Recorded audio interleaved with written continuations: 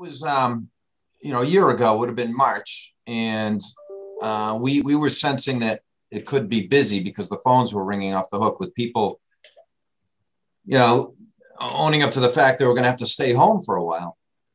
And, if you remember, everybody was really scared. No one knew if you could get this thing just from walking around somebody else breathing or touching something somebody else touched.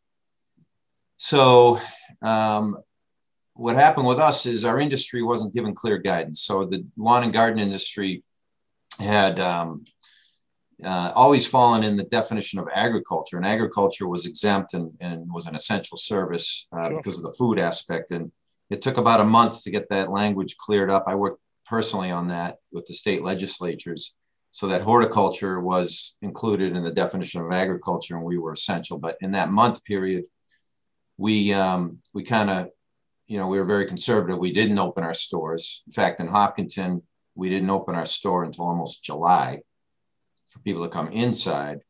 But right. we felt, even though some retails did open up, you right, to stick with your model because of safety reasons. Yeah. And the employees didn't know and they were scared. So we wanted to do it for them as well. And then the outside part was even a little sketchy. So we kept people in their cars all the way up until Mother's Day week, which is our busiest week of the year. Oh, sure. We had people driving and we set up our garden center where we had a long tent and all the products that, should have been of interest, some things that were in flower for plants.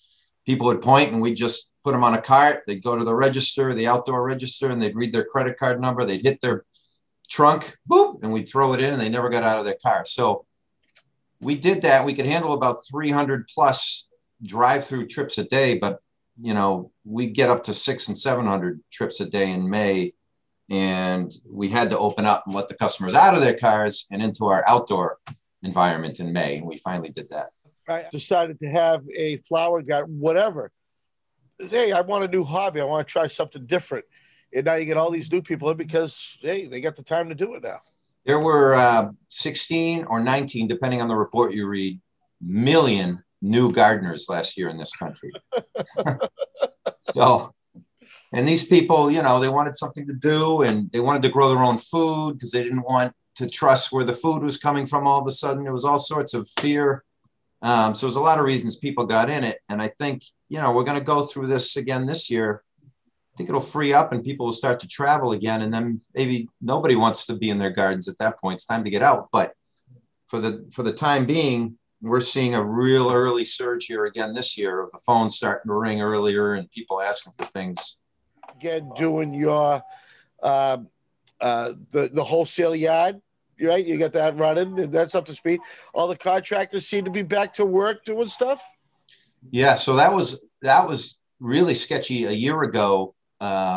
Corporations didn't have people coming into their office parks, so the landscapers didn't have the normal, plant 10,000 annuals at the entrance, and they didn't pay as much attention to the regular routine stuff they'd always do, whether it was lawn mowing or whatever, because the tenants weren't in the building. So the landscaping business was off to a real slow start last year.